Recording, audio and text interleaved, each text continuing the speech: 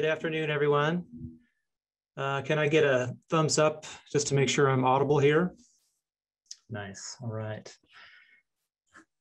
So welcome. For anyone who's wondering, that was a selection of rebel music, Sandinista rebel music from Carlos Mejia Godoy, brought to you or selected by our outreach coordinator, Carlos Quintero. So thank you, Carlos. So welcome to our virtual seminar, The Border and Its Bodies, the Embodiment of Risk in the U.S. Mexico Borderlands. And this is part of the University of Arizona Southwest Center series. We're so grateful for your participation and truly gratified to see a really great turnout for the event this afternoon. So thank you so much. To start off, I'd just like to remind everyone that the University of Arizona's Tucson campus occupies the lands of the Tohono O'odham and Pasquayaqui peoples. And also that the state of Arizona is the homeland of more than 21 other tribal nations. We respect their cultures and histories as well as those of indigenous peoples everywhere. My name is Jeff Bannister. I'm the director of the Southwest Center. We are a research and outreach unit in the College of Social and Behavioral Sciences. And our work is to deepen understanding of the US Southwest and the Northwest Mexico region. And this includes, of course, the Borderlands. And among other things, the Southwest Center is the publisher of Journal of the Southwest. And we also have a book series with the University of Arizona Press, which is the publisher of the book, The Border and Its Bodies. And that book is the research for that book is the foundation for most of what you'll be hearing in today's seminar.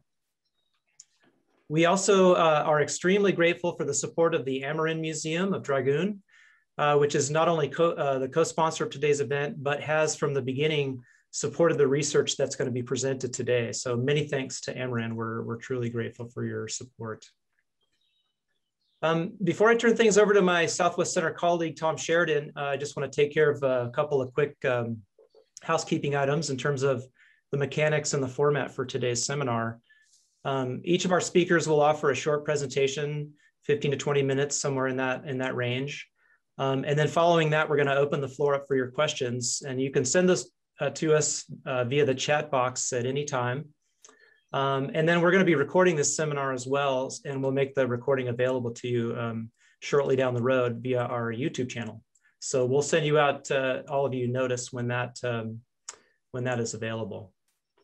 So today we'll run till probably about 1:45, a little bit overtime if we need to, depending on how things go. And we'll do our best to get everybody's questions in. In some cases, we might have to just join questions together if they're similar. So we'll just see how all of that goes. So thanks again to everyone for joining us this afternoon for what I'm sure will be a very interesting event. And with that, I'm going to turn the floor over to Tom Sheridan. Go ahead, Tom. Thank you, Jeff, and thanks, Carlos, for all the work you've done to make this happen. I also want to thank the people here at the Little Chapel of All Nations for all the help that they've given us. And that's where the Southwest Center is located. The seminar that you're going to hear today developed out of a 4-day research seminar organized by Dr. Randall McGuire and myself that was held at the Amarin Foundation back in March of 2016. 12 anthropologists gathered there, draft papers in hand, to talk about how the US Border Patrol's policy of, quote, prevention through deterrence had affected the most basic unit of human society, the human body, in the US-Mexico borderlands. After the seminar was over, we all returned to our universities in Mexico and Canada, as well as the United States, to revise our paper, which became a volume of the same name, published, co-edited by Dr. McGuire and myself, and published in the Amarin series at the University of Arizona Press, as Dr. Bannister has indicated. The book was published in 2019.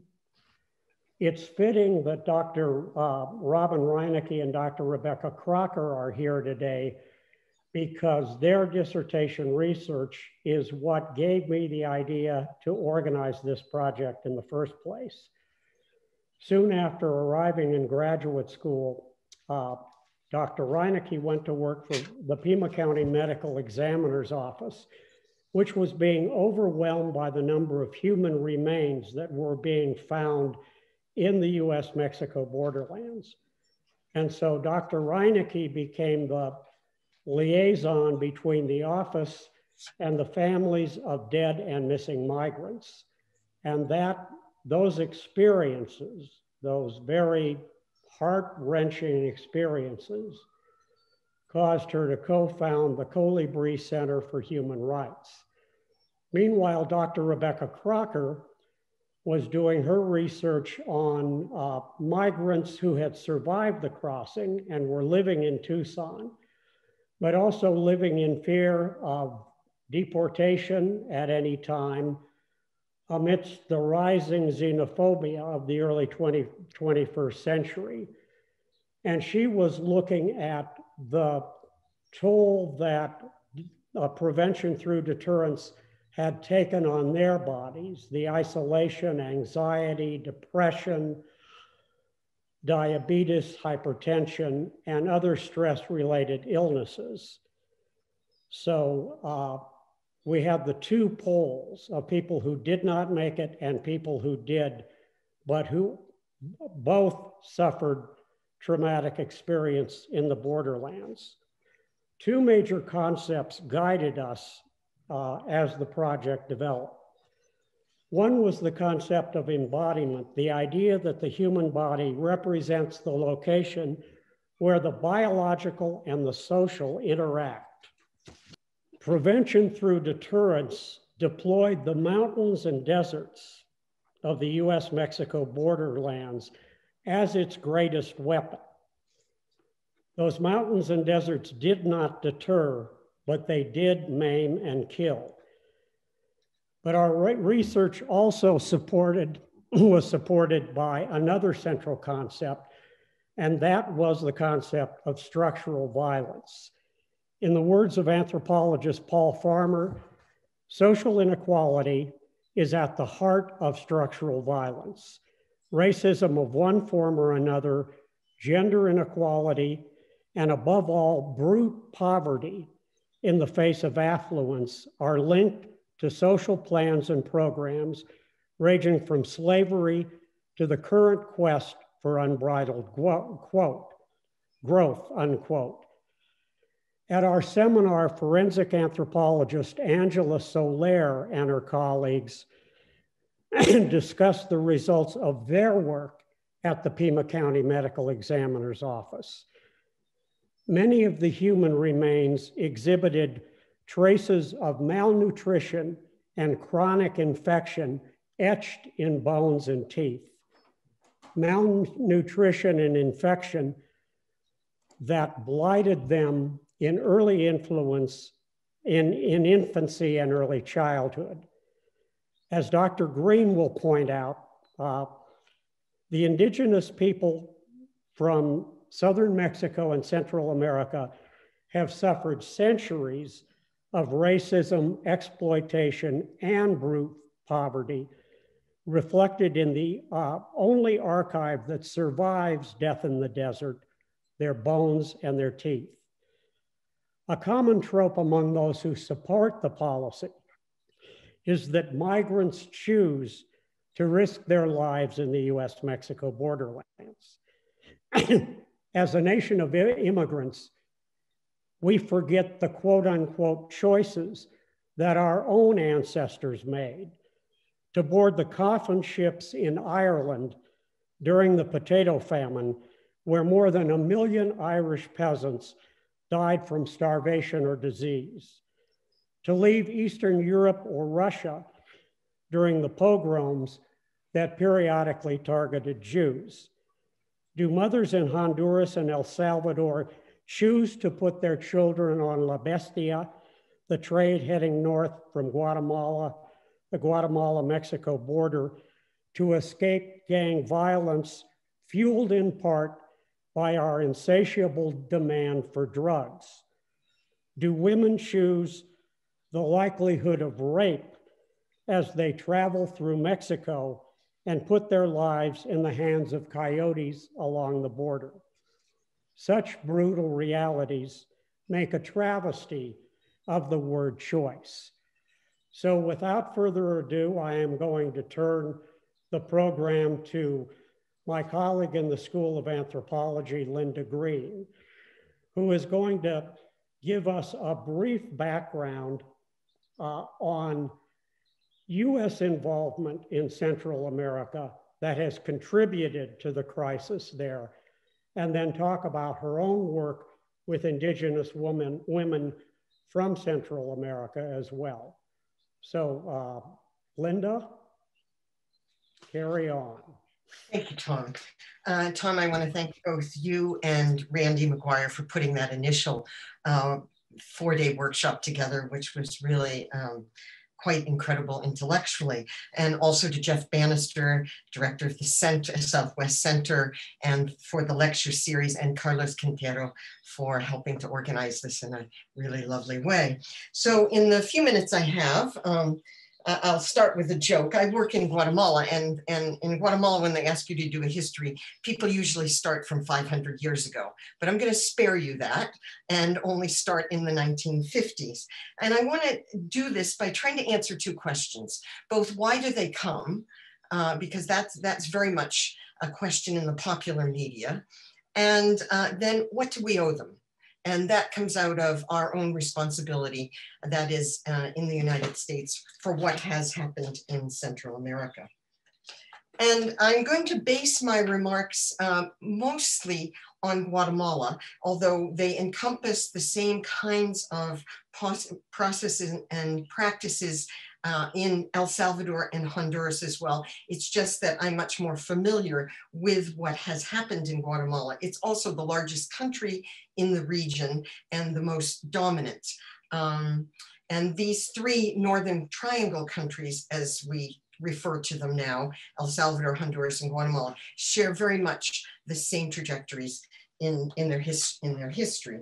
I'm going to start the history by looking in mid-century, 20th century, and particularly the 1954 US-sponsored CIA coup of the democratically elected government of Jacobo Arbenz. He was the second of the two democratically elected presidents at that time. Nothing before in Guatemalan history had there ever been a democratic election. Those two comprised what's now thought of by historians as the 10 years of spring.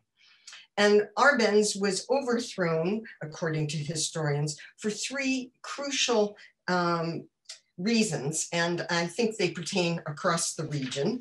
And those reasons are, one, Arbenz was starting a real agrarian reform. And in the region, the land distribution was and continues to be some of the worst in all of Latin America, the most unequal in all of Latin America. And Arbenz was actually really doing a agrarian reform. What was taking place, however, and what interested the United States was that agrarian reform was also expropriating lands from US corporations. And one of the predominant ones, but not the only one, was the United Fruit Company. And the United Fruit Company was balking at that expropriation of fallow lands, and the Guatemalan government was offering to pay them the amount of money they said their land was worth each time they filed their taxes. And United Fruit was not happy. There's two things that are really important about the United Fruit response. This was during the Eisenhower regime, and John Foster Dulles was the Secretary of State, and his brother Allen Dulles was head of the CIA, and both of them were on the United Fruit board. So we have that. The second reason for this involvement of US in this coup has to do with what they deemed the communist threat, that Arbenz actually had communists in his cabinet and in his administration, particularly the Workers' Party, the Guatemalan Workers' Party in Guatemala. Now, in Guatemala, as in many places in the world, people aren't all freaked out about communism like they are in the United States. And remember, when this was happening, it was right in the middle of the Red Scare. So the idea that there were communists and this was somehow going to convert the whole region, particularly Salvador and Honduras, which were in their own upheavals, to set a precedent that communism was going to take over Latin America right at our doorstep. Remember, we consider this our backyard, as famously as Ronald Reagan said. And the third reason, brought up by Jim Handy, a Canadian historian on Guatemala, I think is really crucial to understanding what's going on. Jim talked about, in particular, the organizing in the rural areas by indigenous peoples and by non-indigenous peoples, both together and separately, for actual real democracy at the local level. And that's a huge threat to the Guatemalan state. Guatemala is a country ruled by minority rule. The vast majority of the population in Guatemala is indigenous. And this is one of the only countries left in the world under minority rule. Okay, so the indigenous peoples have been suppressed, repressed, and recipients of genocide over the 500 years. And the idea that they might rise up is incredibly dangerous for the Guatemalan state. So that happens. Okay, so there's a successful coup and a military dictator reemerges. They roll back all of the gains that Arbenz had put in place, and they killed a large number of people, particularly in the countryside, most of it undocumented. Okay, but then the US also goes on to help install what one could call soft democracy, in which long-term systemic violence of gender, ethnic, and class oppression is reinvigorated. And the US and the private sector form a shadow government housed in the National Palace, where parallel government ministries are overseen by the US state. So there's a very large footprint. Also, the World Bank is involved, etc. So there's lots of things going on. This becomes what the US military and defense establishment consider Operation PB success, a CIA chronactyman, and a model that could be used for other regime changes in Latin America. This was considered a success. But perhaps the most insidious legacy of this time, beyond its scope, intensity, and duration, was the selective killings and outright massacres, as well as rape and overkill of women. And this continues till today. So we have that first iteration, the 1954 coup, the repression. By 1960, you have an insurrection starting to happen in the eastern part of Guatemala, provoked by former young military officers who are disgusted with the Guatemalan military for allowing the CIA to train for the Bay of Pigs invasion against Cuba on Guatemalan soil. That insurrection is brutally repressed. The remnants of that, the people involved in that, move over to the Western Highlands, where the vast majority of Mayan people live, and start organizing there for a violent overthrow of the Guatemalan government.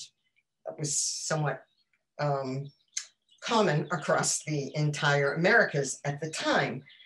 But the other thing that was going on was the involvement of the church in liberation theology and Christian-based communities that were allowing people to see the reality of their lives and the ways they might try to change that. These were unarmed civilian people working locally to overturn the oppression and repression that they had been living for their entire lives. And that, I argue in my own book, was a crucial piece of why why the US became so involved in counterinsurgency. The counterinsurgency of between 1960, if you will, and 1996, when the peace accords were finally signed, put an end to that war. But the US footprint remains deeply embedded in Guatemala. Now, the US trained, funded, and supplied the Guatemalan military with the tools for counterinsurgency. And this was declared a genocide within the Guatemalan court system. And Rios Montt, who you might have seen in an earlier advertisement for this seminar, was convicted of genocide. The first time anywhere in the world someone has been tried on genocide in their own country and convicted. Unfortunately, within 10 days, it was overturned by the Constitutional Court on a technicality. It's a funny technicality, but I don't have time to go into it. So we have genocide happening over those 36-year period. 80% of the people killed were killed between 1980 and 1984 in the highlands of Guatemala. The vast majority were unarmed Mayan people, slaughtered. And 600 of those massacres were documented. We don't know how many more there are because that wasn't the full accounting. So as you can see, the US footprint is all over the place. They signed the peace accords in 1996. The US as well as the UN are involved in that. But what do those peace accords actually do? They're an agreement between the military and the armed insurgency. The vast number of Guatemalan people are left out of this accord, and the accords by design did little to redress the virulent racism and the social inequalities that mark Guatemalan society for the majority of the people. And that was by design. And what those accords did was put in place two conditions favorable for the continuation of war against the Mayan people. That is neoliberal economic policies of austerity and impunity for those who committed the crimes. And I'm going to come back to that because that impunity is not just at the national level, it's at the local level. And that starts to uncover why so many people are coming. The vast majority of the women I've worked with who are seeking asylum are young Mayan women, and I've done 100 cases in asylum court in the last 10 years, are young Mayan women fleeing from the very provinces where the vast majority of those massacres took place. And there has been no accountability for that whatsoever. Now, my first work in Guatemala was right at the tail end of the counterinsurgency war. So when I went to look at how Mayan widows from those massacres were trying to survive without any men in their communities. And in the communities where I worked, 25% of the men were gone. Husbands, fathers, brothers, uncles, grandfathers, everybody's gone. Okay, so these young women are the children and grandchildren of counterinsurgency. Why are they coming, right? The place is a mess. Guatemala is a mess. And it's a mess for a number of reasons. And I just want to insert here just anecdotally. I was in Guatemala at the end of the counterinsurgency war, so 1988 to 1991, where I worked, the massacres had already occurred. There were some still disappearances. It was deeply militarized, but the war had ostensibly ended. It was a very frightening time, to say the least. But I'm more afraid in Guatemala today than I was 30 years ago. And that's what I want to explain. Why? Why is it so awful now?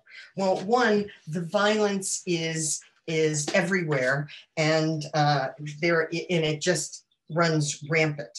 And it particularly is bad, both in the cities, the two major cities, but it's bad in the rural countryside, particularly where the drug routes run through. The international trafficking organizations run 80% of the cocaine that comes to the United States through Guatemala.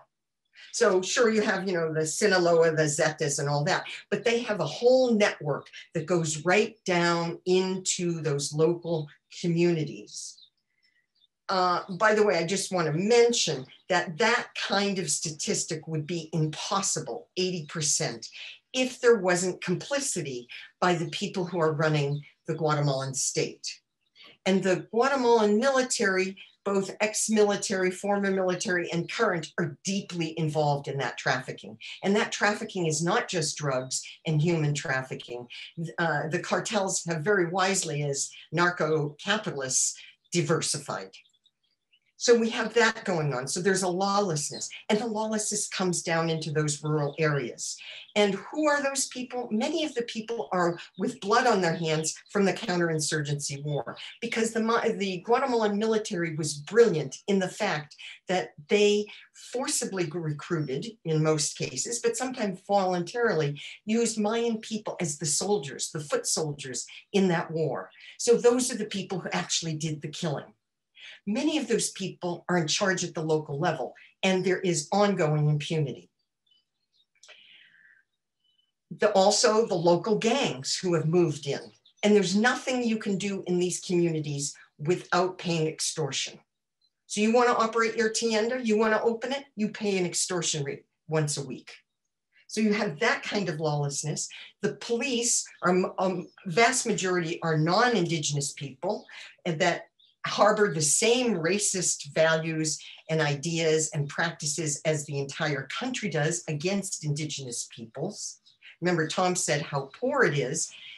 80% of the kids in Guatemala are stunted because of malnutrition. 60%, Guatemala is the 6th highest country in the world for chronic malnutrition, and they have a lot of competition.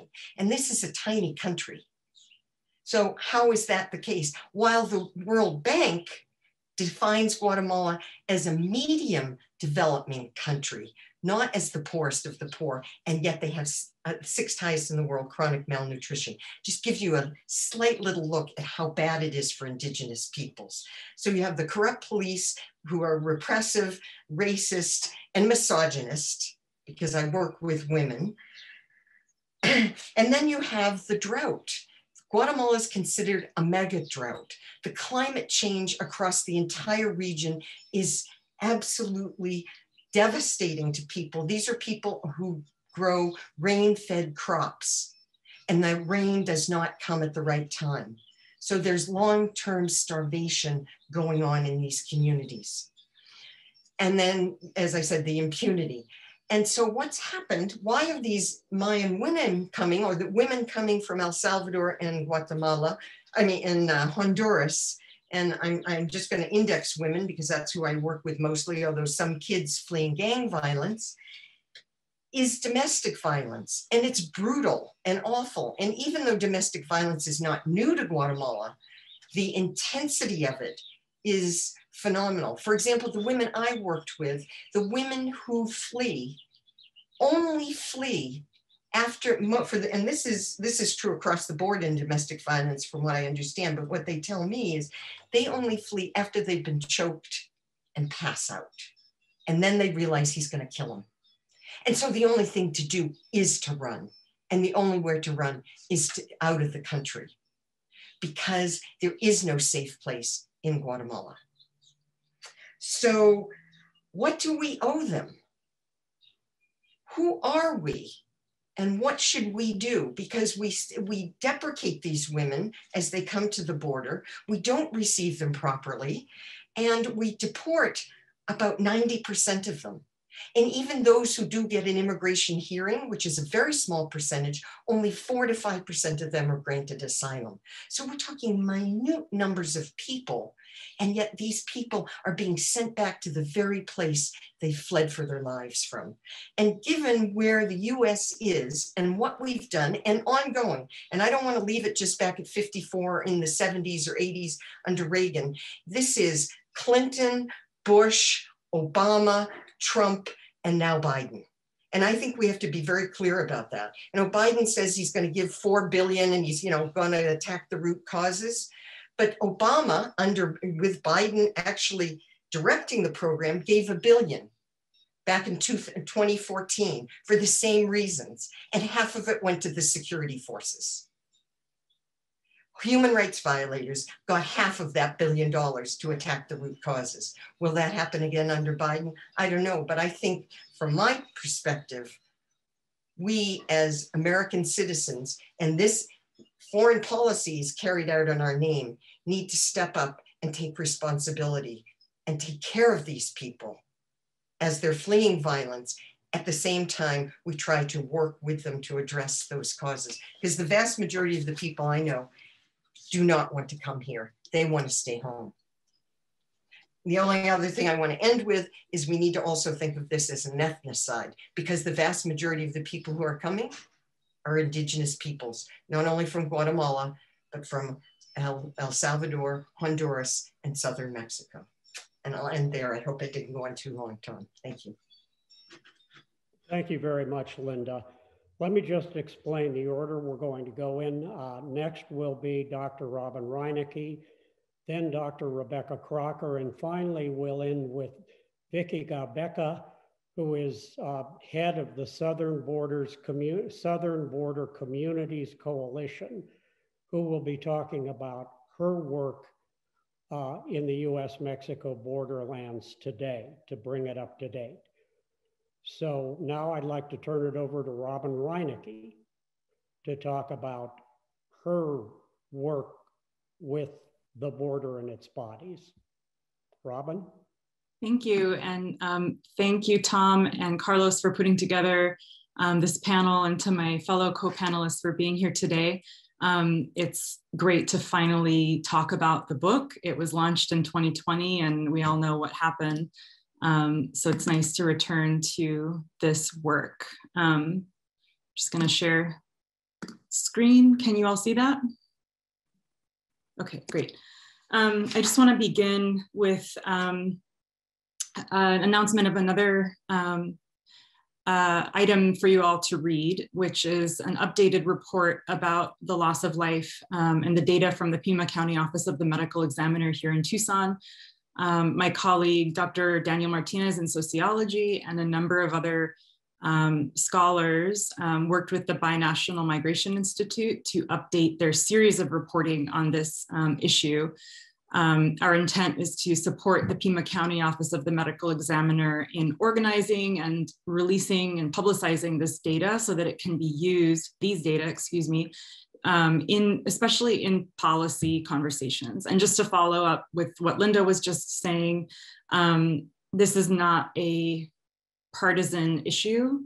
The consensus on the part of the U.S. federal government that we're willing to sacrifice human life in the name of border security has been a tradition since at least the late 90s.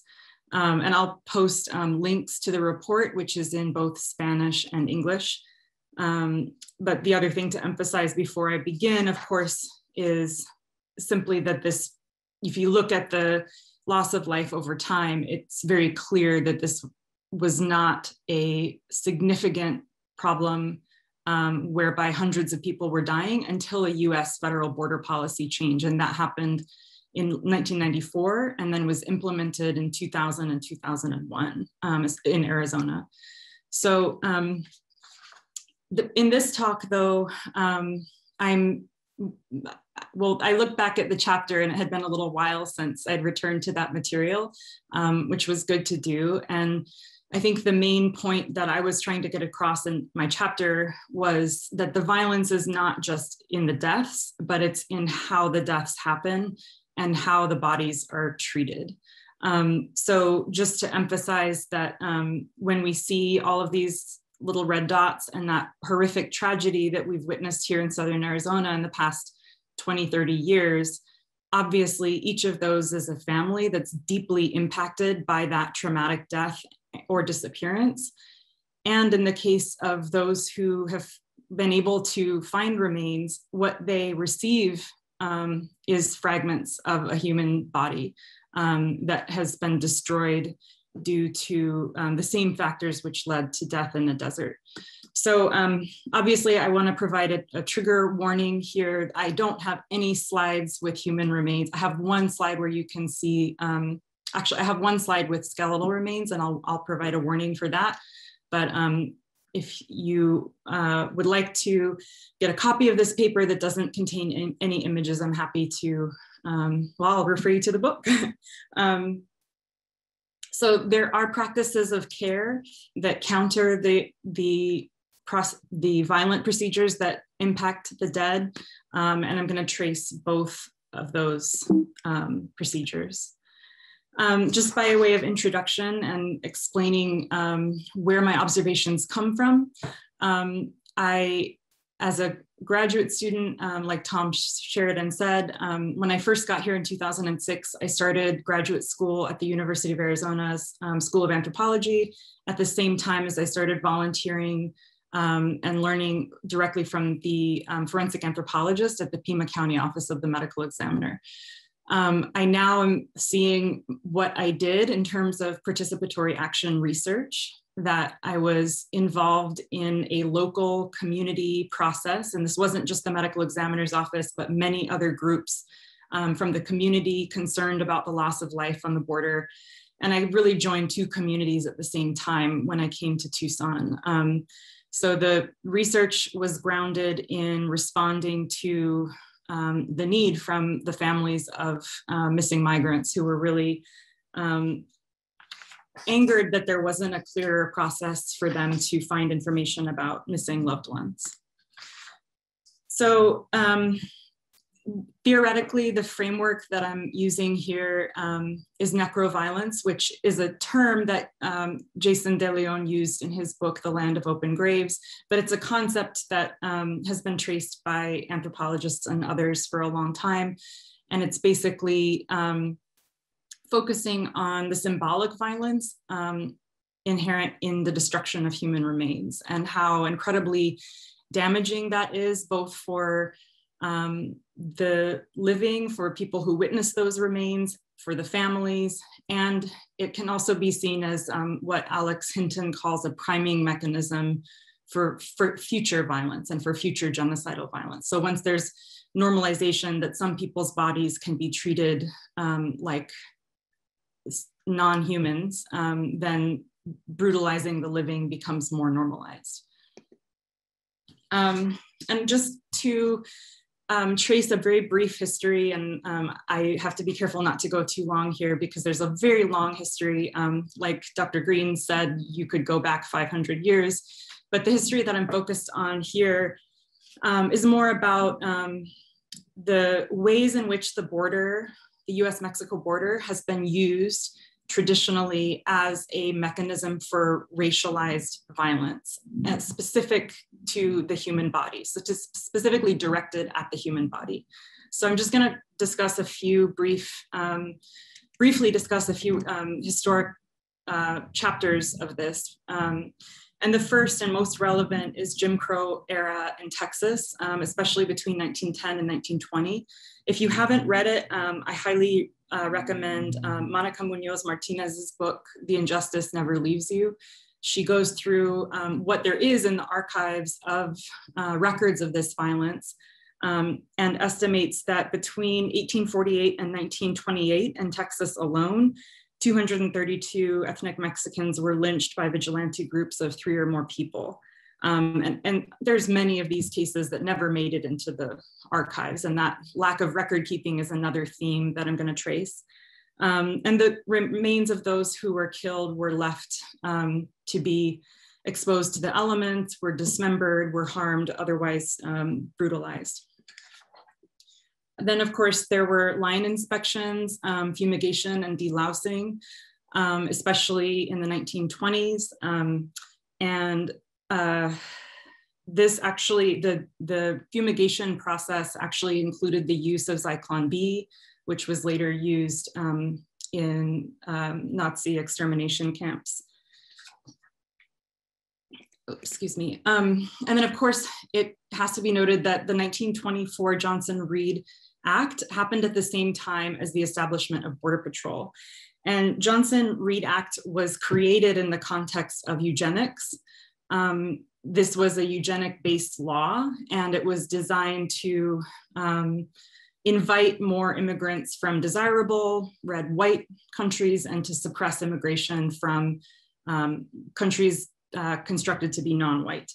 And this really tamped down on the physical line inspections for Mexicans and no line inspections for Europeans in Ellis Island. So it's also important to note that the establishment of Border Patrol actually happened under the Department of Labor in this year, 1924, And my and Nai's work, Impossible Subjects, is a critically important history of the creation of Border Patrol as what she calls a unique police force for Latin American laborers. And then, of course, there was Operation Wetback. I apologize for the horrifying language. This happened during the Bracero era. And I'm just using this archival image once again to emphasize the very specialized treatment of certain bodies and the ways in which bodies and images of the treatment of bodies circulated at that time, performing who could be treated like animals or rounded up like cattle and deported. Kelly Little Hernandez writes of Operation Wetback, it was lawless, it was arbitrary, it was based on a lot of xenophobia, and it resulted in incisable large-scale violations of people's rights, including the forced deportation of US citizens.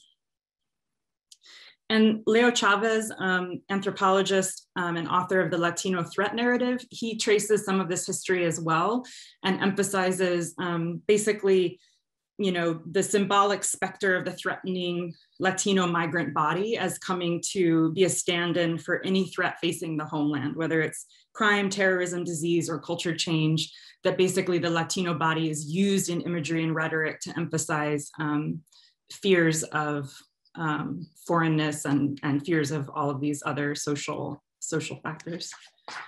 So getting into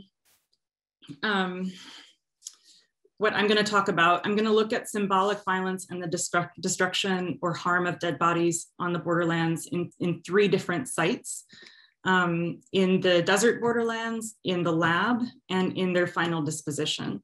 Now, at each of these sites, there are acts of care that resist efforts to harm the dead and disappear the dead. But of course, they happen in this larger context where so much harm has already been done. So first, in the desert borderlands, this is a photograph that I took with, I was privileged to be able to join the group Armadillos Búsqueda y Rescate in early 2020 before everything changed. And I joined them to go out and do a search for human remains that actually had already been found by the group. Now, they're an amazing group that's immigrant-led, and they do search and recovery and search and rescue in the borderlands. They were returning to a site about 2 weeks after finding skeletal remains and reporting them to the authorities, and they wanted to see if those remains had been recovered. So I'm not going to show an image of the remains here, but I will show the remains were indeed still there, a full skeleton. So the authorities had not been out to recover the remains, which is something that both Armadillos and No More Deaths have been documenting, just the failure to recover or incomplete recoveries being done by state authorities. And the volunteers created this beautiful cross, which you can't see it, but it's got wildflowers tucked into it, made of cholla branches. So in the borderlands, this issue of failure to recover is one thing, but just the conditions in which migrants die and where people are pushed into the desert, it means that if they are found and recovered quickly, they're usually already highly decomposed, skeletal. Their remains have been preyed upon by animals. There are reports at the medical examiner's office of family dogs bringing in elements to the back door, Border Patrol driving along and hearing a crunch and realizing it's a human skull. The remains are highly decomposed, disarticulated, and really have been left to be exposed to the elements. And then practices of care are done, of course, by groups like Armadillos, also by migrants themselves. This is a photograph by my friend Michael Hyatt, longtime humanitarian on the border, of a stretcher that was made by migrants to carry the body of Beatrice, who had fallen to her death, and the group refused to leave her remains behind and carried them on a stretcher. And you can see the material used is local trees, but also they tore the underwear bands out of their clothing and their own socks to construct the stretcher. Then there's violent processes in the lab, the lack of care, lack of investigation, harm of the dead that happens in the lab. And I kind of in that chapter worked through, just how destructive autopsy and forensic anthropology methods are. I don't see that as violence. I see that as an attempt to care for the dead, to try to identify them. But it's, again, one of these instances where so much damage has already been done that you have to go even further in order to back out of that and try to help the person, care for that dead person and hopefully provide the family with answers. But there are places along the border where the remains are not properly cared for, not properly examined. There have been numerous counties, both in Arizona and mostly in Texas, where remains have been buried before autopsy, before forensic anthropology exam. I saw that Justin Myers is here and maybe some others that were involved in exhumations in South Texas. And they found, that examining gloves had been thrown in with the remains and other trash, and just pretty extreme demonstration of disrespect. Also poor record keeping, lack of records, sloppiness. This is a photograph taken of my colleague, Dr. Caitlin Vogelsberg at the Pima County Office of the Medical Examiner, my longtime partner in research and care. And that office really demonstrates what forensic science can do in terms of care and restoration and recovery. And their efforts have been internationally noted for being practices of care. And then the third and final site in which you see postmortem violence is upon release for burial. Or in final disposition. These photos are taken, the first one's in Brooks County, and I believe that the one on the right, that actually might be Brooks as well, but there was a similar grave in Webb County and similar graves all over southern Texas when researchers from the Binational Migration Institute visited there in 2012. Remains had been buried, like I said, with trash thrown in, suggesting those who were maybe doing the exam did not show respect for the dead. But also upon burial, the remains were buried irregularly, often unmarked, with bones kind of askew, which is an irregular burial. Typically, burials where there's care being expressed, there's not bones and legs and parts akimbo, but things are placed with deliberate care. Robin, no more than 5 minutes. Yep, I'm almost done. Thank you. I appreciate it. I haven't been watching the time. And some of the good folks doing the care work to exhume the dead, and this is the one photograph containing skeletal remains. I apologize, I forgot to provide a warning. They found remains in body bags with trash, buried very close to the surface. Sometimes remains in milk crates or just kind of without any body bag or coffin at all. And it was largely student groups led by several forensic anthropology professors who did this work of exhumation. So there were teams from Texas State University, Baylor University, and the University of Indianapolis, working hard to undo some of the damage of these poor burials. It should also be mentioned that cremations is something that's happened in Southern Arizona for the unidentified dead for many of the last 20 years. That's a practice that only recently is coming to an end. And that's a really problematic thing to do for unidentified human remains, and is pretty much under international humanitarian law is not allowed. So in conclusion, the destruction of dead bodies has been used throughout history during war and peace to publicly mark the bodies of outsiders or criminals. So to leave bodies unattended or uncared for, it's a profound act of violence, and it terrorizes the living, and it marks the dead and members of their community as threatening outsiders who are essentially subhuman.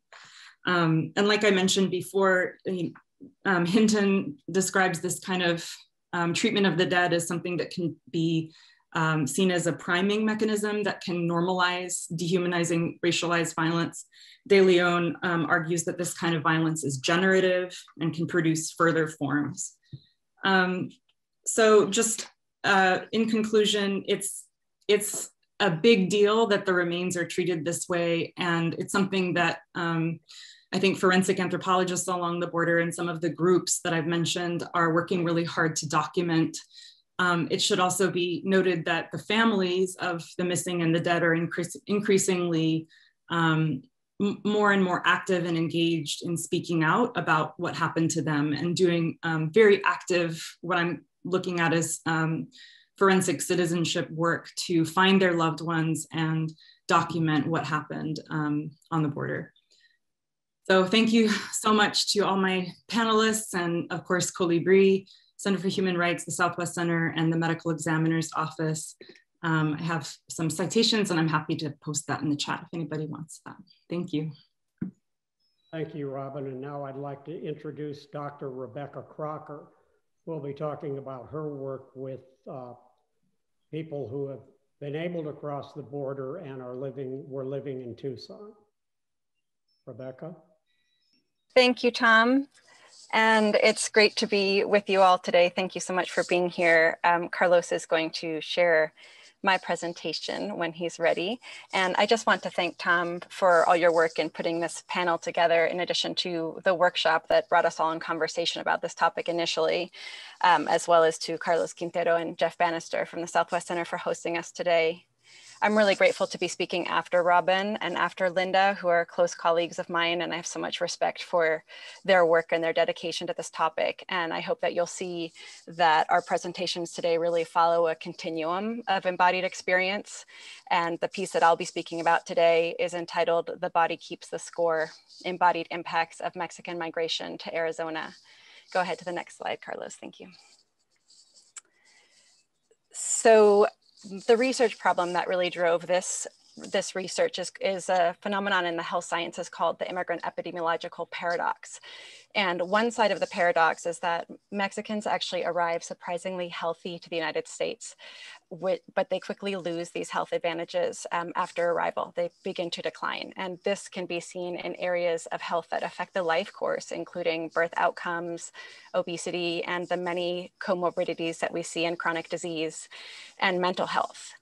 And because there are the current explanatory frameworks to try to understand why this is happening are insufficient, it continues to be called a paradox, because you would expect that when people are coming from the kinds of situations that you heard Linda speaking about today and coming to a country that's far more developed with a more modern healthcare system, you would expect to see the opposite occurring.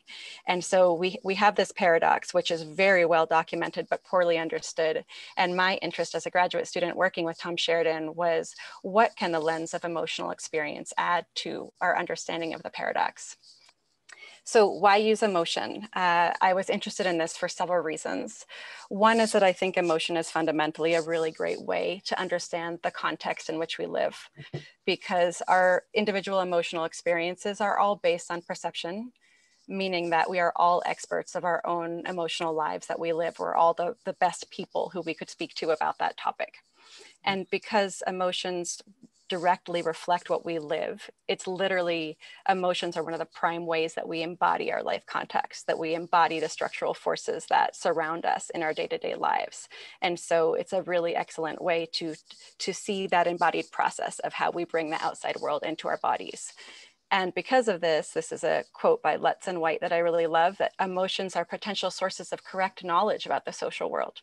If we all are experts of that experience, then documenting emotional experience is actually a source of knowledge that we're not looking at enough.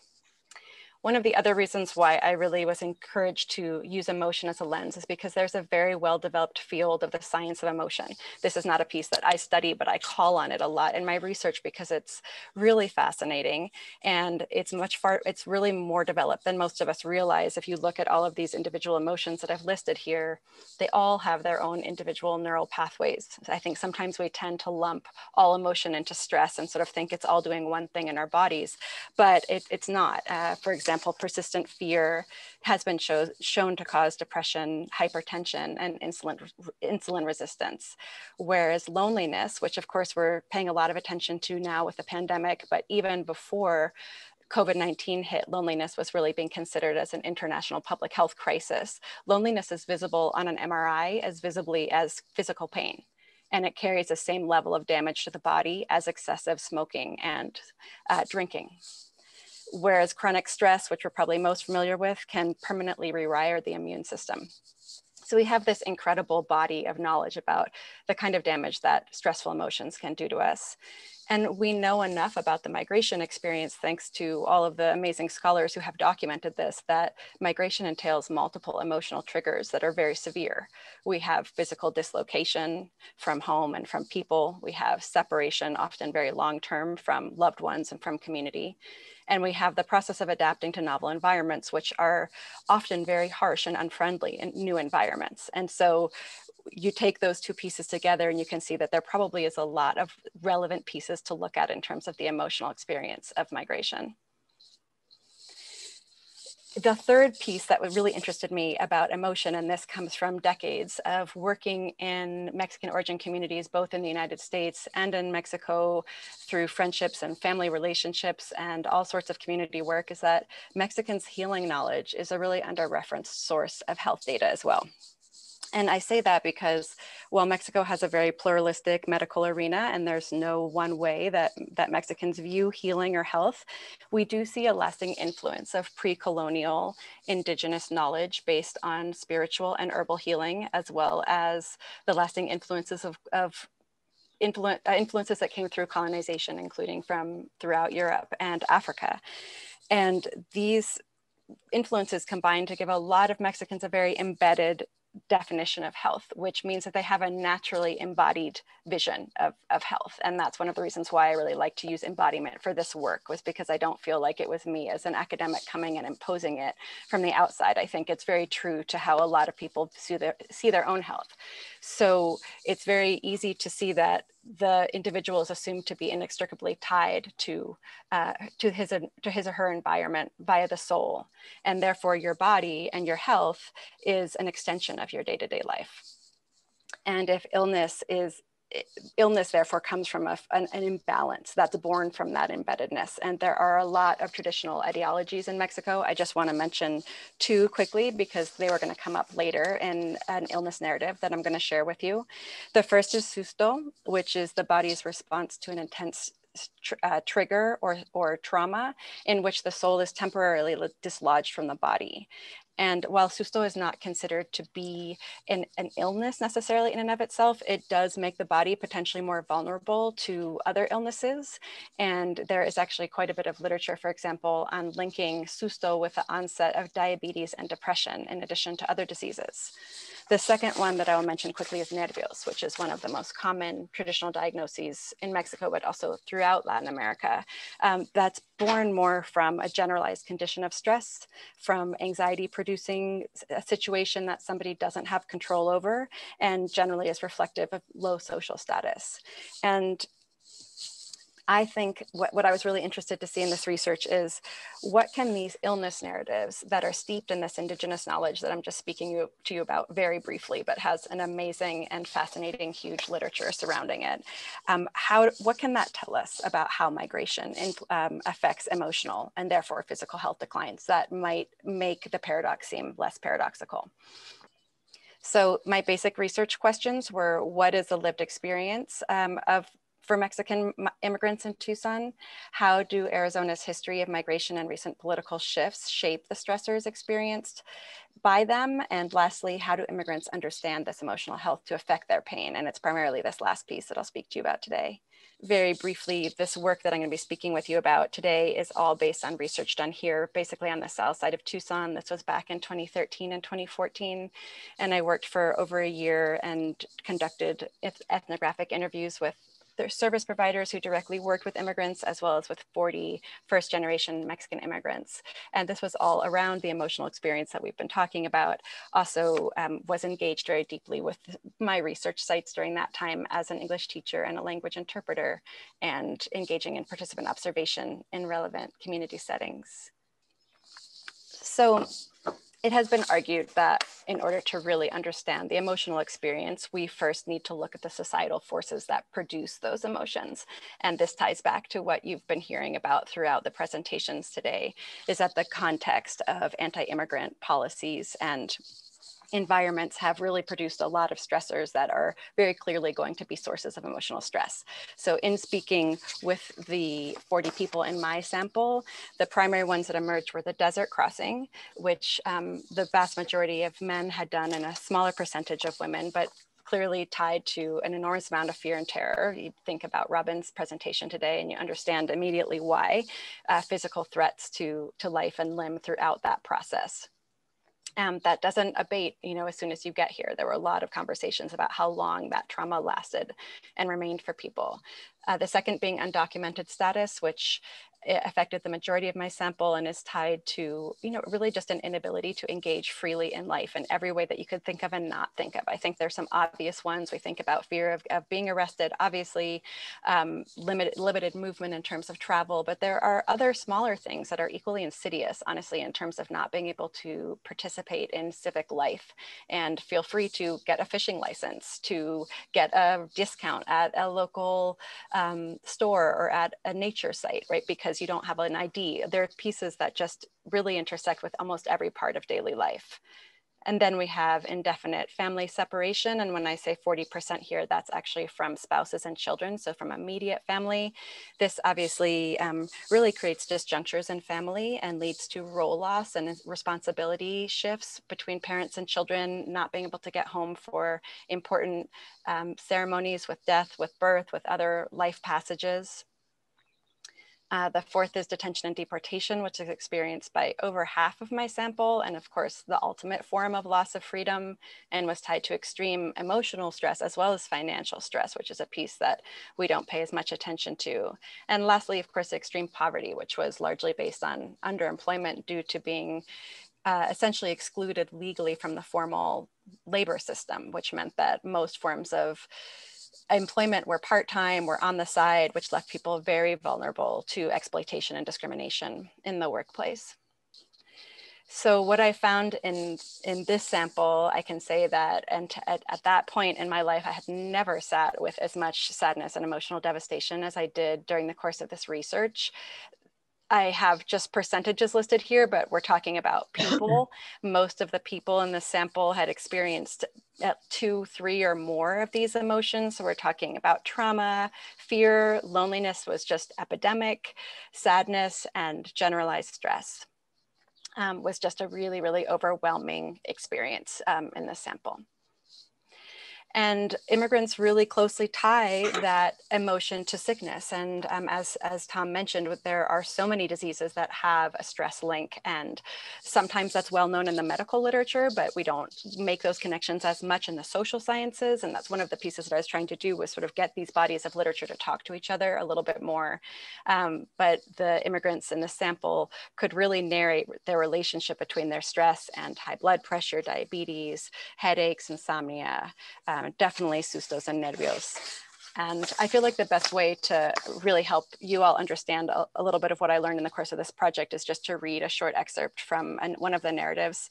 And I just want you to keep in mind, and I'm reading, that this was one person out of 40 who I interviewed. And there are hundreds and thousands and actually millions of people who each have their own story that, would be their own version of what you're going to hear right now. And I think when you start to think about it in those terms, it can help you, help all of us get a sense of how these emotional processes may actually impact health in the way that we see in the paradox. I see Faustino almost every day at my English class for day laborers. Whenever he doesn't have work, he is there at the church waiting. Tall and lanky, Faustino is at once a joker who loves to draw a laugh and also a very self-possessed 40-year-old indigenous man. One day as we stand talking outside the church, I watch him cleaning the dirt from underneath his fingernails with a shard of broken glass. Without thinking, I take the glass from him and throw it aside, and he catches my eye with a grin.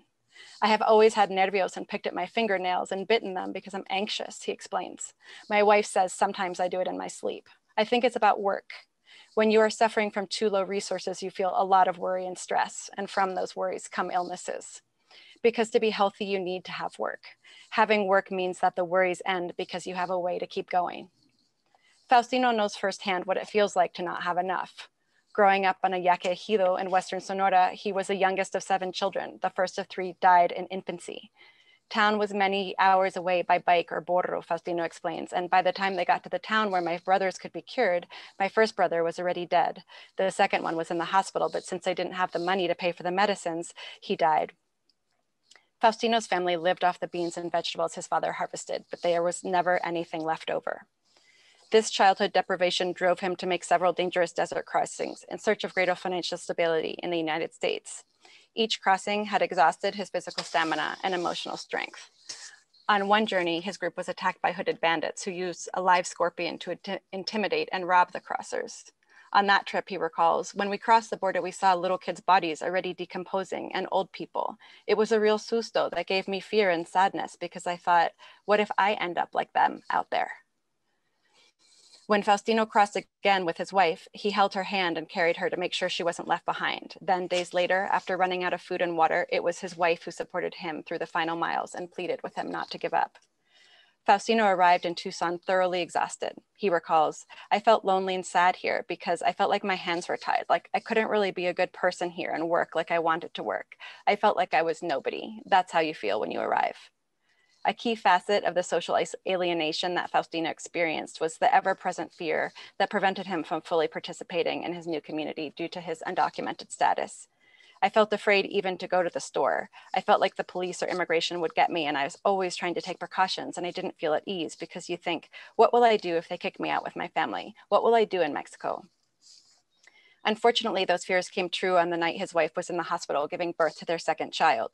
Faustino was at home with their toddler when immigration officials knocked on his door. When he could not produce papers, he was promptly taken into custody and deported. While Faustino was able to make it back to his family, his lack of papers made finding stable employment nearly impossible. He remembers, in the past, I had so much stress that my mouth was frozen from stress and worry, because from stress comes paralysis, like attacks that paralyze the whole body. Because when I had no work, I came to the clinic here at the church and they examined me and they said my blood was really sick. The doctor said I should massage my nerves and my head because I had headaches and nervios. Stress reached traumatic levels when Faustino was detained after getting lost near a border patrol checkpoint west of Tucson. The officials spoke accusatorily at the workers and Faustino lost his patience. I told them, I am indigenous. I don't know why you are talking to me like that. I told him that he was wrong about us having crossed the border. I told him that I didn't cross the border. The border had crossed me.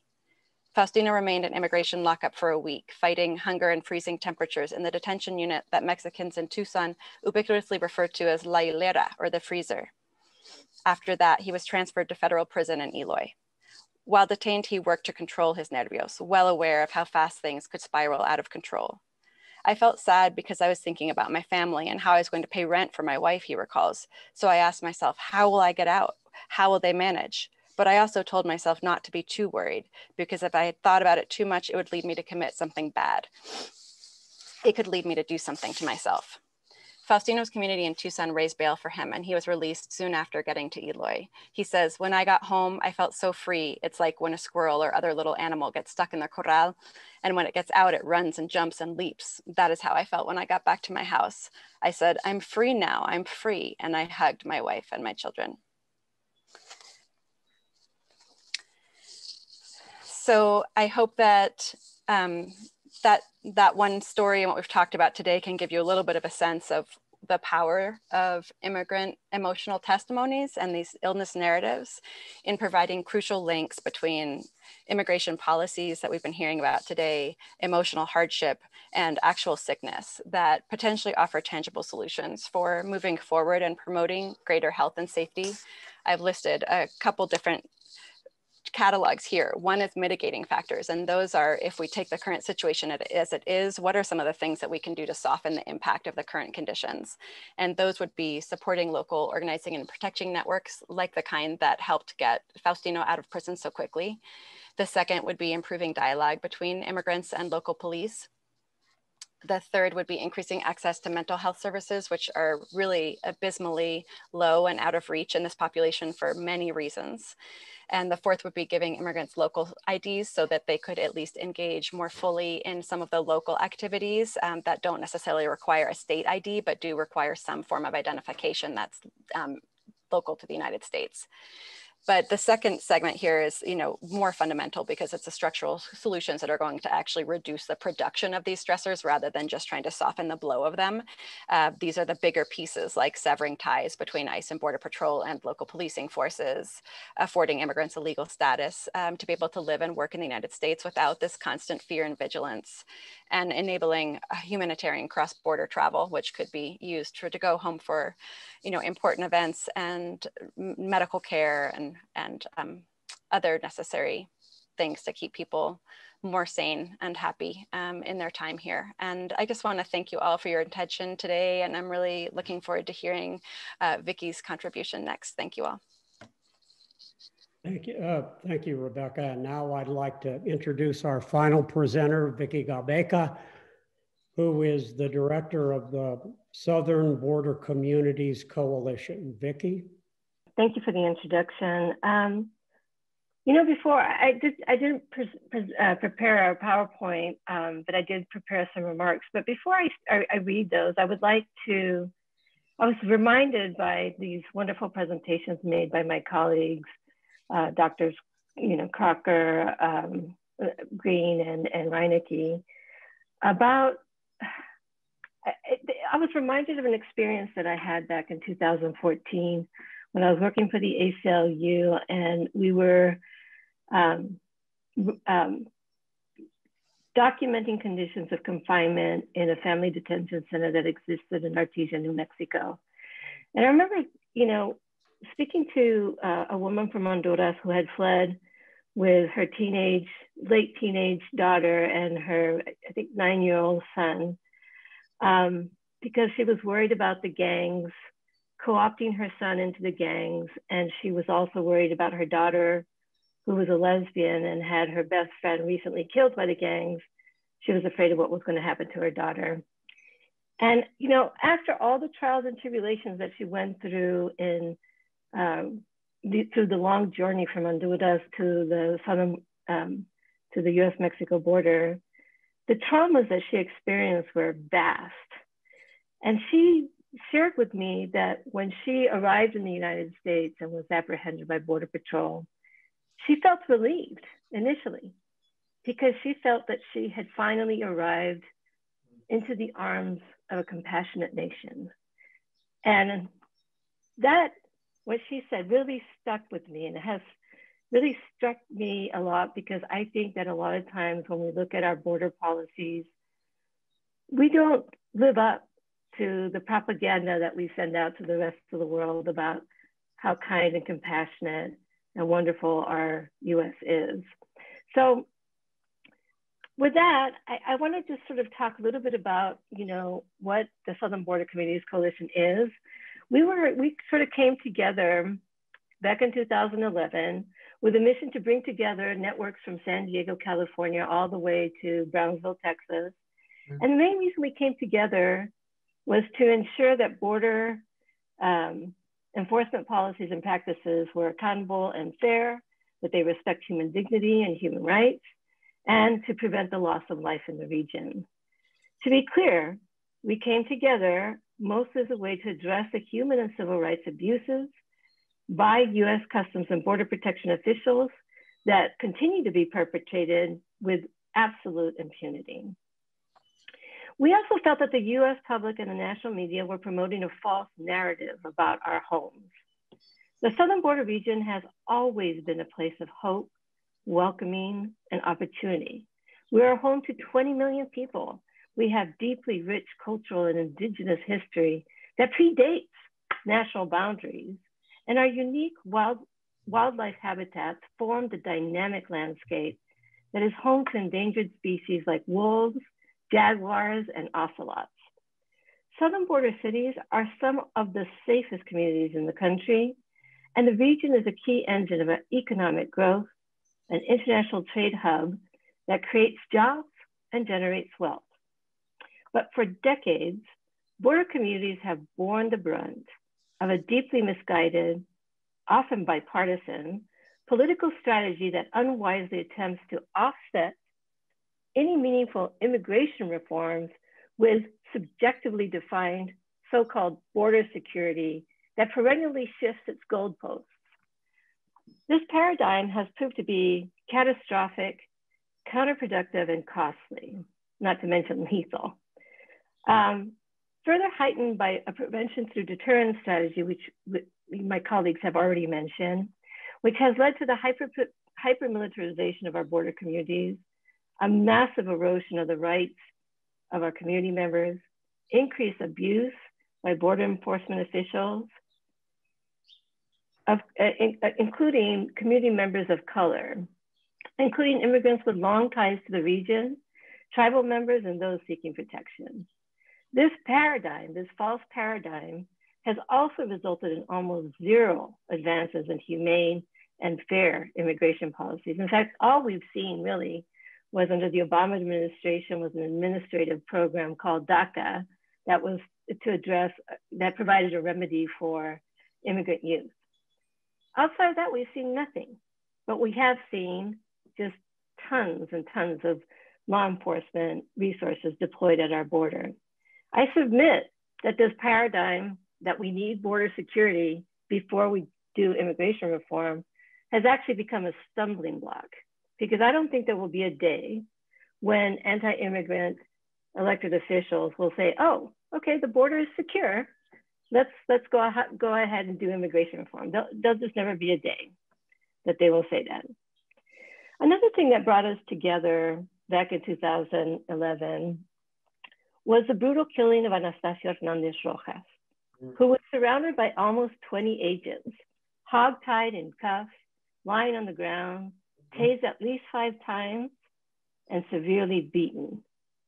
He died from his injuries days later in a San Diego hospital.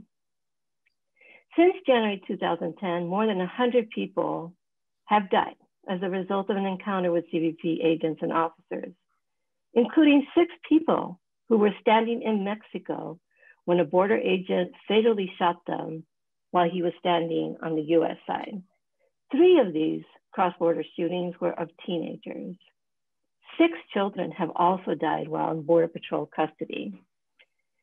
Despite deaths in custody and uses of excessive force, agents aren't held accountable.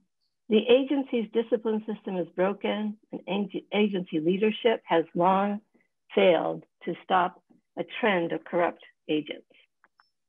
Furthermore, border communities are subjected to Border Patrol's militarized over-policing, including roving patrols and dozens of internal checkpoints that subject border region residents to harassment and creates a pervasive climate of fear among our communities. The criminalization of migrants is not only inhumane, it is also costly. Currently, the federal government wastes more than $23 billion a year on jailing and deporting immigrants. This includes funding for Customs and Border Protection, the largest law enforcement agency in the country. Better use of that money would be to invest in border governance, such as through improvements for effective and efficient inspections at ports of entry, the creation of welcoming centers to process claims for entry and address humanitarian needs, and establishing pathways for people to rejoin their families or meet workforce demands. The Biden administration must stop funding the militarization of our region and the unaccountable agents who continue to harm our binational, tribal, and multicultural communities. With the current challenges that we're facing in the region, our nation has a chance and a responsibility to live up to our values, to do the right thing, and develop fair, humane, and functional systems to welcome vulnerable newcomers as well as border residents at our southern border. So let's talk about some of the solutions we're putting forth. First and foremost, we need to rethink borders. The border region needs an accountable, rights-respecting governance, not more harmful enforcement. Congress should recognize the profound harms that have resulted from a legacy of deeply misguided border policies grounded in the law enforcement only model or the prevention through deterrence model that have not made us safer as a nation, but instead have threatened the well-being and rights of immigrants and border communities, contributed to the loss of life of thousands, and wasted billions of taxpayer dollars. Lawmakers, in consultation with border communities, must develop a new border governance model. On a typical day, more than 600,000 people cross the land ports of entry at our northern and southern borders to visit family and friends, shop, attend school or work, and conduct business. And I should say that this is actually, that average is actually pre-COVID, right? Because now the border is completely closed to non-essential, to anything but essential travel. But at the time when we did cross back and forth, we basically were subjected to prolonged wait times, crumbling ports, and harassment, often based on racial and religious profiling. A move towards good border governance means investing in infrastructure improvements at ports of entry and adequate accountable personnel to reduce border crossing wait times and to ensure that border region residents and newcomers, including asylum seekers, are welcomed with humanity and dignity. Good border governance also means restricting the role of border officials at the ports of entry to identify and clear people into the country and refer children and families seeking safety to humanitarian, rights-respecting agencies and organizations with expertise in protecting the welfare of children, such as trauma specialists and social workers, and how to protect the rights of vulnerable populations. You know, we in the border region know better than anyone that the challenges we're experiencing right now are not a crisis, and they're not new. They stem from the hyper-militarization enforcement-only approach to the southern border over the last almost 3 decades, which includes policies that criminalize migrants rather than recognize them as human beings, as human bodies. We've noticed a shift in terminology in our current administration towards border management, which to us signals an important and welcome symbolic change, but it's meaningless without an accompanying change in policies. The near total closure of the border to people seeking safety has created confusion and desperation. Thus far, the current administration has refused to rescind harmful policies like Title 42, which under the guise of public health, results in immediate expulsions and denies due process to people seeking protection or to reunite with family members in the United States. The administration's slow response in creating a welcoming system also represents an abdication of the United States government's responsibility to the global community, and we urge Congress to take an active role in creating a system to welcome border residents and vulnerable newcomers alike. Good border governance also means that Border Patrol's role is limited to detection between the ports of entry at the actual border with a focus on organized crime and national threats. Border Patrol, nor any government agency, should ever dehumanize or criminalize migrants. Upon encounter, migrants should be treated with dignity and respect, promptly transferred out of Border Patrol custody and provided the opportunity to present their claim for an immigration or humanitarian remedy. This is and should be an administrative proceeding, not a criminal proceeding, and it should be supported through community-based case management, not detention. Furthermore, Border Patrol should not be operating inside the United States far from the international border line to engage in warrantless stops, searches, and seizures. In other words, they should not be running interior checkpoints far from the border or roving patrols through our neighborhoods. And they should also cease to engage in the kind of intrusive surveillance and policing that undermines our civil liberties and human rights that undergird our democracy. Finally, good border governance also means we do not need a border wall, physical or virtual, scarring our communities. Over the last 2 decades, the border has become home to one of the most militarized regions in the world. The deadly border wall, built under both Democratic and Republican administrations, has divided vibrant communities, put people's lives at risk during floods and natural disasters. And by the way, recently we've seen a higher incidence of people who are falling from the 30-foot walls that were built in the last 4 years and experiencing severe injuries and death. Mm-hmm. The border wall has also destroyed sacred, indigenous, and cultural sites. So, and replacing a physical wall with a virtual or small wall is not a humane or benign alternative to a physical wall and must be sharply restricted. In fact, a smart wall, mass surveillance, and many other technologies present real harms for the environment, infringe on privacy rights of border communities, and could lead to more deaths as border crossers take more dangerous routes to avoid detection. And so in conclusion, I just want to say that we encourage everyone, including our elected congressional members, to help tell the real stories of the southern border and to look at the real data and stories coming from our region. We also encourage policymakers to check out our new border vision, which can be found on our website, southernborder.org, for a glimpse at what good border governance can actually look like. Thank you. Thank you, Vicki, and thanks to Rebecca, to Robin, and to Linda for such an informative and passionate Southwest seminar, virtual seminar. And now I'll turn it over to back to my friend and colleague, Jeff Bannister, who will field the questions that we've received over the course of this remarkable presentation. Jeff? Thank you, Tom.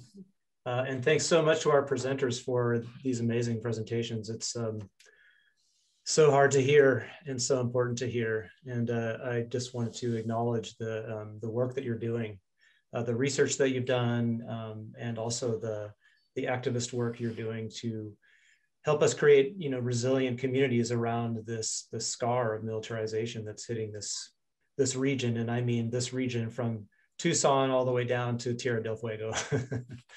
So thank you.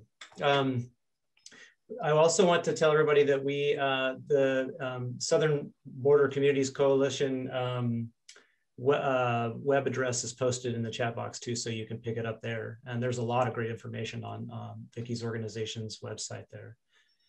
So I will just, we've got a lot of comments and things and a lot of very supportive comments. So thanks for those. And I want to move to the questions, but before I do that, I also want to draw your attention to a couple things in the chat box. One is Candace Pardee has made some very interesting comments, and I'm not going to try to synthesize or read them here, but if you have a chance to look at them, there's some interesting stuff there. And the first question that we have is from Kirk Astroth, sorry if I didn't get that right there, who says, and this is directed to Dr. Green, do you have any hope from the efforts starting from VP Harris and her discussions with the Guatemalan president, or is it just more lip service? Kirk, hello. Yes, I'm afraid I think it's more lip service because the Guatemalan government is corrupt, deeply corrupt. So I'm not quite sure what kind of negotiations you can make with them in this, country to country kind of way to do that. And, for those negotiations to go anywhere, the U.S. would really have to stand up and make it hurt for Guatemala. So to demand an end to impunity, for example, would mean that they'd have to do something about cutting off U.S. aid in a significant way. And I'm not just talking about economic aid, I'm talking about military aid. The borders in Guatemala, for example, with Mexico and with Honduras are so heavily militarized. We've talked about this border, but this border extends all the way down to Honduras and Guatemala. We have DEA agents, Border Patrol agents, ICE agents, FBI, CIA, et cetera, and active duty military on those borders. What are we doing there? And what is going on? Because it doesn't stop the drug trafficking at all. And I just want to add to that, Kirk, that, I think one of the biggest difficulty is how do you address the big elephant in the room, the international trafficking organizations.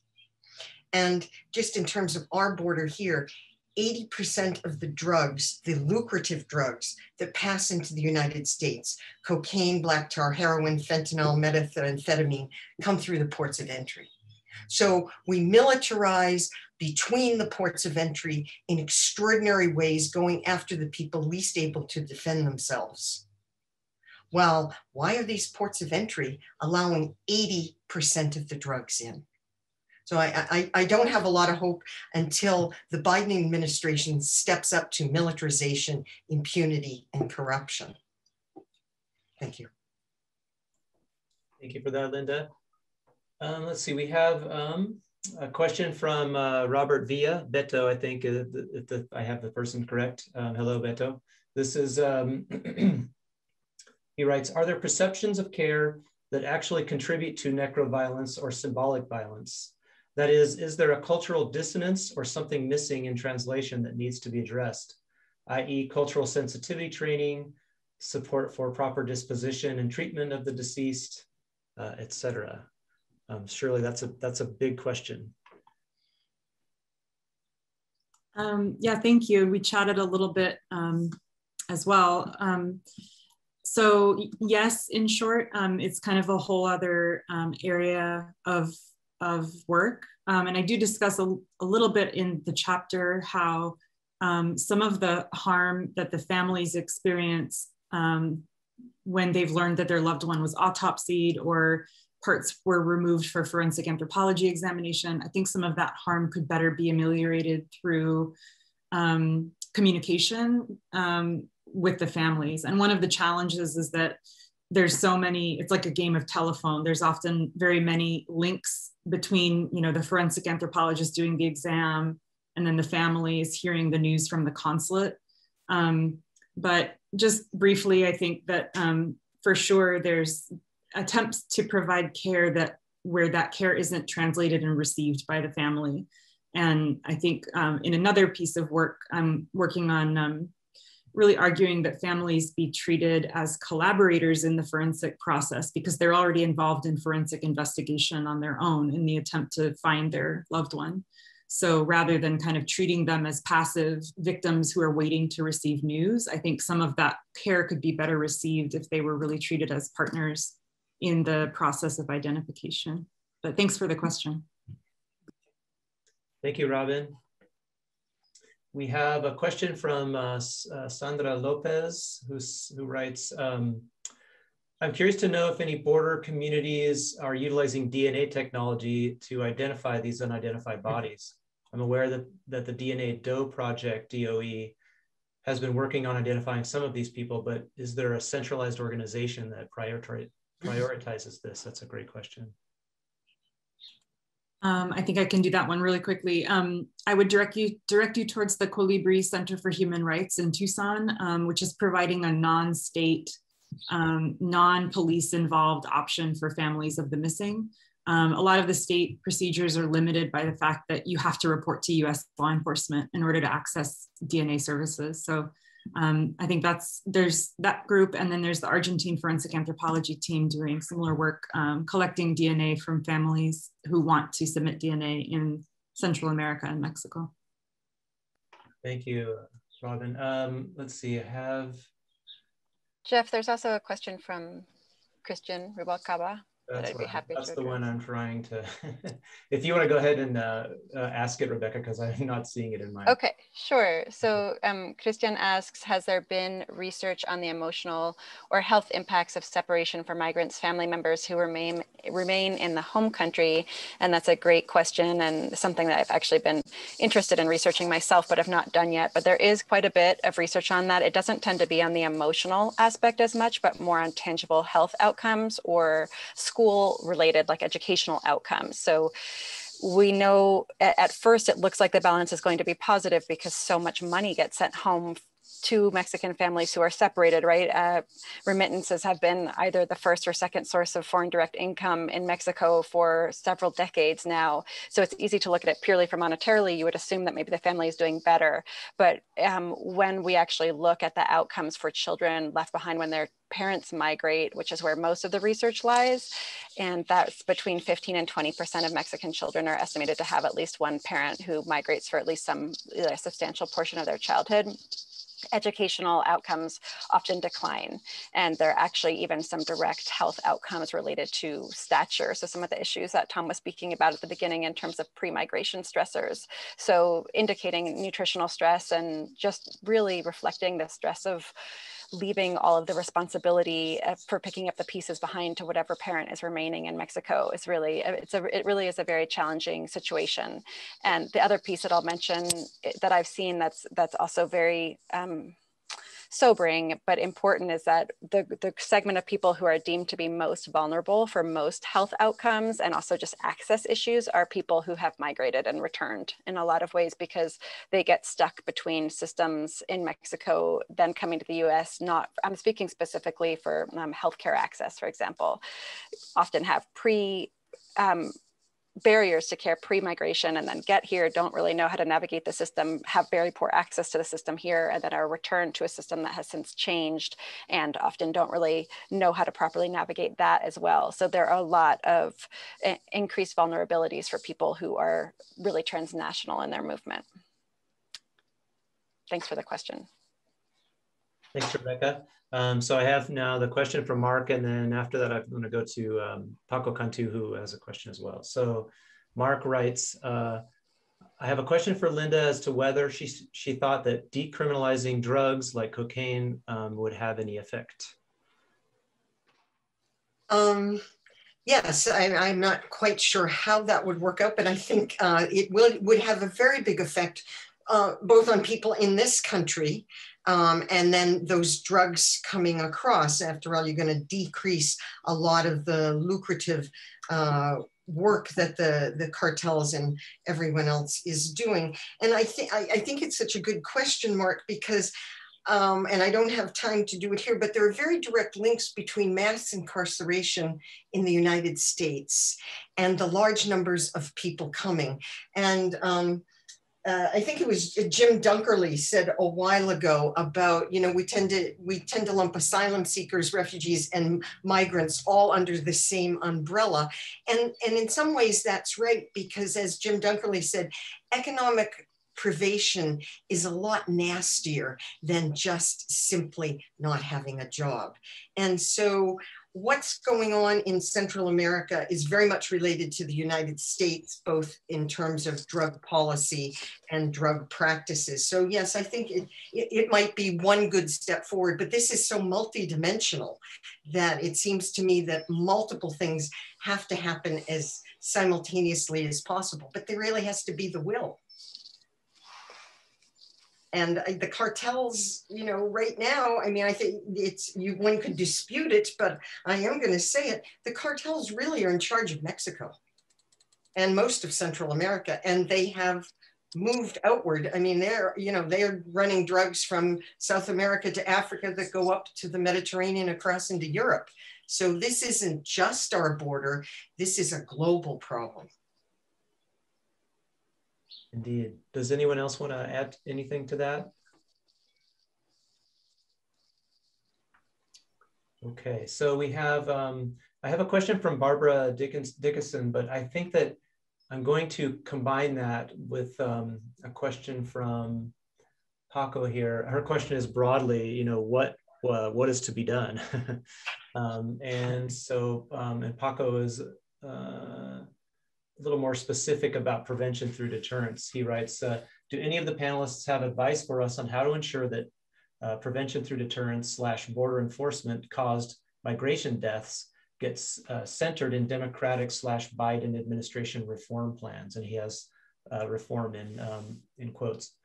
So far, the issue seems totally absent from any policy discussions. Yeah, so whoever wants to grab that, go for it. I would love to start answering that one. I mean, I think it's really interesting that I think that the Biden administration is getting at least acknowledging the fact that we have to rethink borders. The problem is that there is such a huge gap between acknowledging the problem and developing a plan to change it, particularly when there's so many push factors in place. Like, for example, the corporate interest of private prison companies and surveillance technology companies. And, you know, there's just a lot of, as an old friend of mine used to say, capitalism kills, right? It creates these models where the United States has basically created an economic model that only offers jobs in law enforcement and in security. And if we were to try to dismantle that, we would have to find a way to create new jobs. And I think that that is behind a lot of the efforts of people who are proposing, you know, like the Green New Deal. It's like, let's create new green jobs that will replace what we're basing our economy on, which is basically criminalizing people or, you know, jailing them.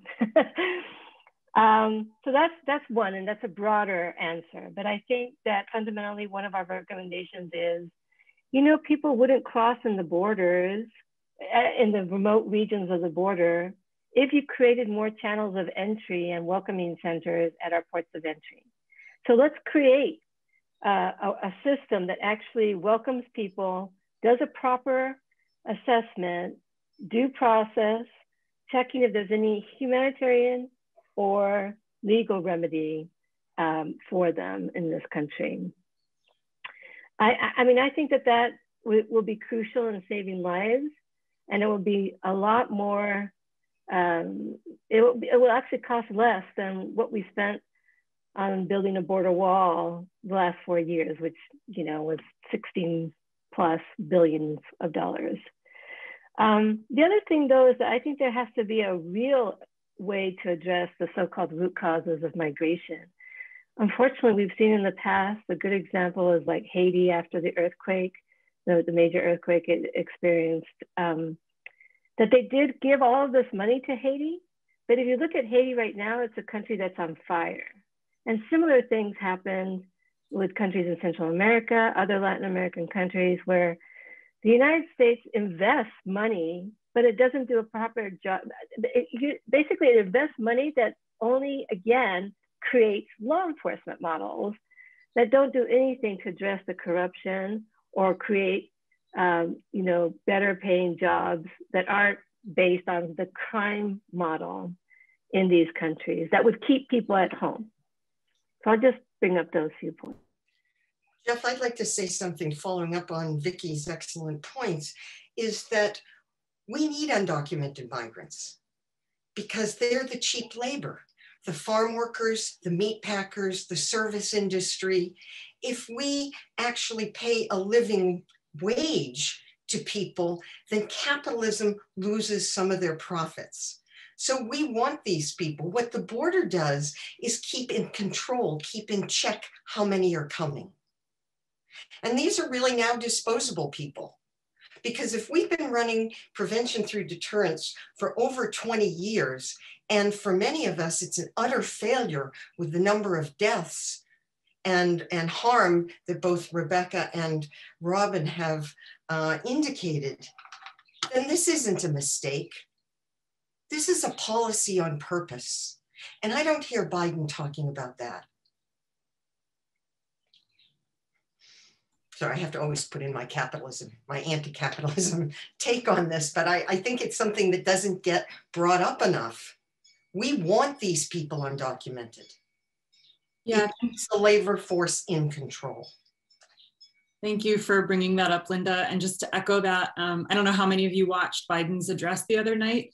I was just kind of screaming in my living room when he said comprehensive immigration reform, and then it was as if he had a colon, and he said border security.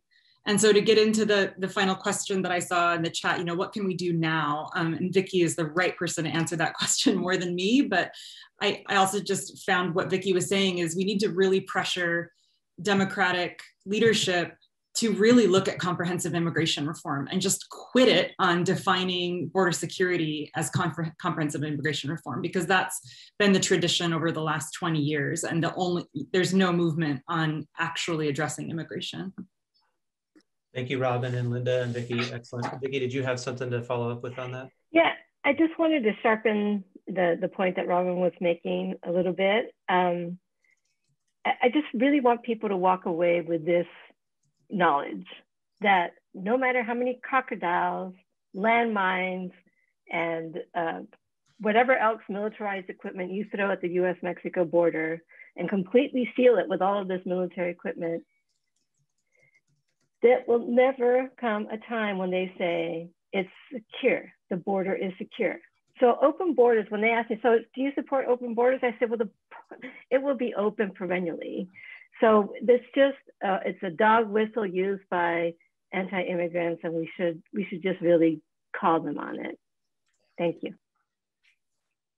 Yeah, thank you for saying that. I think that's so important. It's such a red herring, and it just short circuits the conversation, you know, when people say that. So let's see, just going through the questions here. I'm gonna have to jump off here pretty soon. I have to prepare for another meeting. Okay. Me too. I actually have to leave now. Well, this might be a good place to stop then. It looks like. Sorry. No, that's quite all right. We said we go to 1:45. I think the questions are slowing down anyway. So thank you everyone so much. Thanks to everyone who showed up today. This has been a really amazing conversation. And on behalf of the Southwest Center, I just want to say how thankful we are for everyone. So thanks again. Thank you. Thank you. Vicki, thanks so much for being here. I'm so glad. I wish you could join me on all of my panels.